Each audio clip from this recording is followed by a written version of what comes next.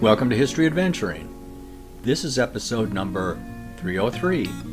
I'm Brad Hall, and today we're looking at why you should conserve water if you live in Phoenix, Arizona.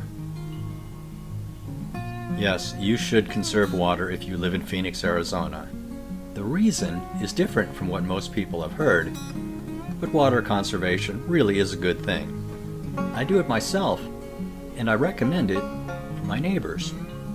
My garden is a xeriscape, shaded by trees, with no grass.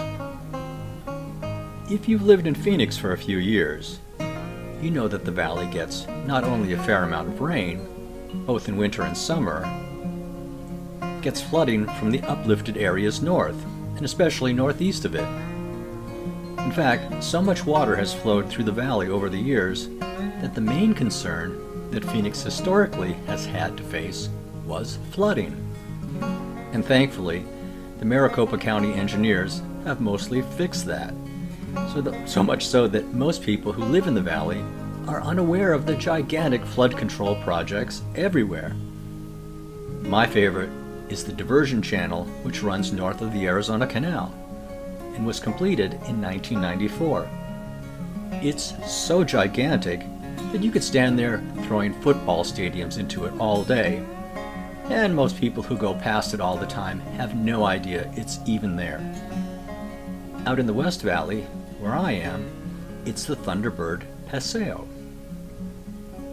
Unlike other desert cities, like Las Vegas or Los Angeles, the city of Phoenix sits in a basin where floodwaters have poured in for the past 10,000 years since the last ice age.